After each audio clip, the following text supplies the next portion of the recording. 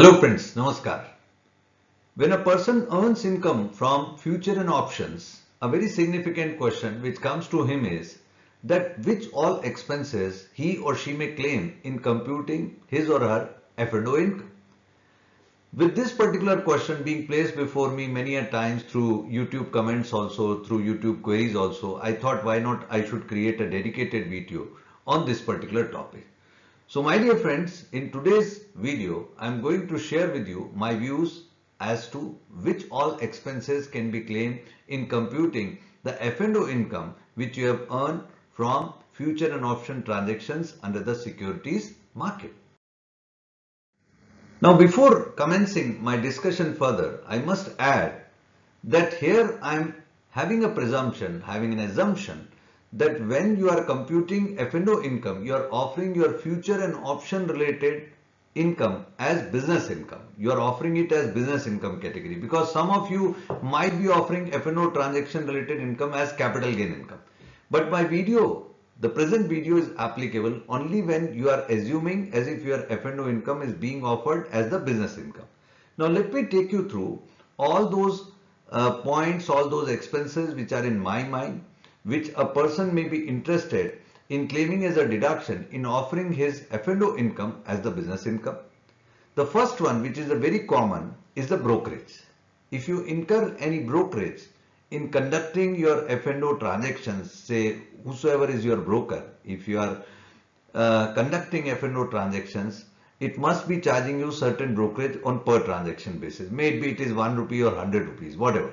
That brokerage is simply an expenditure which is duly eligible in claiming your F&O income. In addition to the brokerage, sometime and naturally would have been happening that on the brokerage which such securities transaction company is charging to you, they must also be applying GST on that. That GST is also an allowable expenditure. If I further take the stamp duty related example, that many state governments are charging stamp duty on per contract value basis on the securities transaction. So naturally, in my opinion, F&O transactions are also not away from such particular levy. So this stamp duty, if paid at the time of buying or selling an F&O transaction, would also be eligible for deduction in my opinion. Securities transaction tax, if that is applicable on F&O transaction and you have paid it, then at the time of purchase, it would form part of your cost. At the time of sale, it would be reduced in computing your net consideration value. So these are certainly allowable expenditure when you compute your F&O income as business income, in my opinion. The list further continues, my dear friends. If you have incurred any interest, say somebody says, Mr. Bhatia, I took a loan of rupees 4 lakh to invest into F&O activities of mine, and I did pay the interest amount on such F&O transactions, on such funds which I have borrowed for conducting F&O transaction. And if he asks me that would I be able to claim that interest against my F&O income, my answer to him or her would be yes sir, why not? You can certainly claim that interest which you have incurred specifically in relation to the margin which you have put in with the securities transactions company for conducting F&O transaction. This is allowable. Some people may ask that, look, I have paid consultancy fees, and many a time people do pay consultancy fees to a consultant who consults them, okay, you do this transactions, you take this call, you take this port, whatever. So that consultancy fee, my dear friend, if any paid, would certainly form part of your expenditure which is allowable in computing the F&O income. However, I would add here one point that if there is some profit sharing formula which you have derived, say I suggest you some F&O and I say that okay, whatever profit you generate or you offer me whatever profit you will generate, you will share with me 20% of the profit. My dear friends, if I go by the concepts of income tax law, the profit sharing is not treated to be allowable expenditure. So my advice here would be that it would be better if you can share such particular amount as consultancy fees rather than saying it or calling it a profit sharing, because profit sharing is not allowed. So ideally what should happen, that there can be an MOU between you and your broker or the advisor who is suggesting you that okay, you conduct these particular transaction, I'll give you consultancy, and with that MOU being in place, whatever you are paying is his consultancy fees, that can be certainly claimed as a deduction. If you ask me that if there is some building rent then I would say, sir, you have to prove. Say, if I take a specific premise only for conducting my F&O transaction, say it's a business premise or an office area, where from I am conducting such F&O transaction, naturally that rent can be claimed, nobody can stop it. But say for example, you are occupying a residential premises on a rent, and therefrom you are doing work from home, and in work from home you are also conducting certain F&O transaction, and you want to say that okay, I want to claim the rent against F&O. Probably my opinion there would be no, because your residence is the prime activity of that particular area, that is the property, and it is only that you are doing certain F&O transaction, and if you can prove that okay, so much of my daily hours are going only towards the F&O, then I can say you may connect it. Otherwise, prima facie, one should ignore such particular rent being claimed.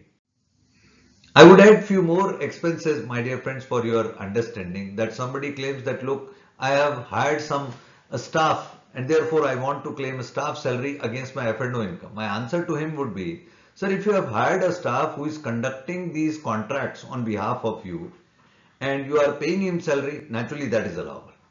But if you are saying that no, I myself conduct F&O transaction but I have a salaried paid person who is helping me somehow, I don't know how would you prove it, then claiming such particular expenditure would not be feasible.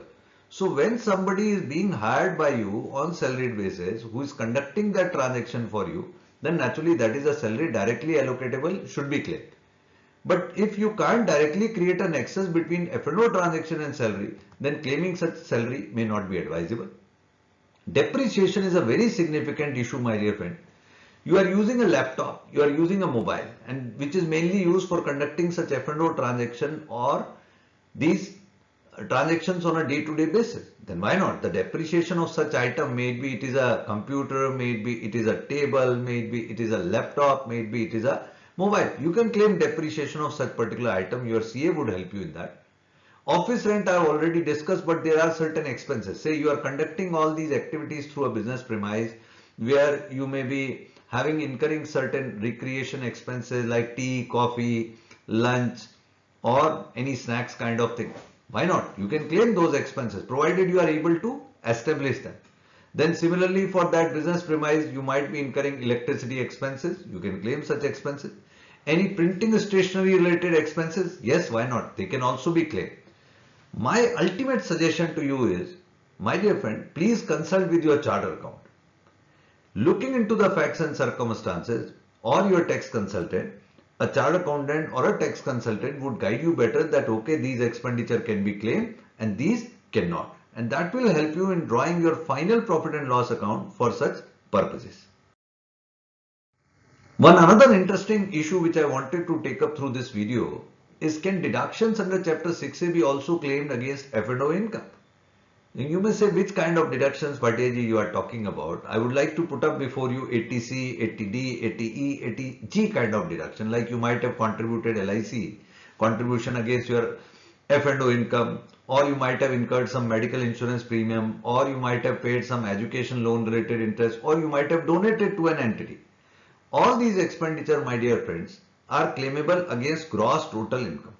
And if your gross total income includes any income from F&O, assuming that there is a positive income, naturally all these expenditure can also be claimed, all these deductions can also be claimed against F&O income.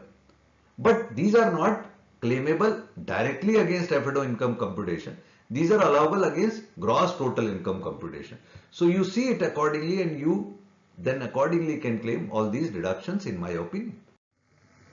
Yet this topic, my dear friends, is quite easy one, but naturally going on the facts of the case is a very important point before you start claiming these deductions, as I have discussed in this particular video. I hope, my dear friends, you might have got benefited through this video, and thank you for being with me. Wishing you all the best. Jai Hind.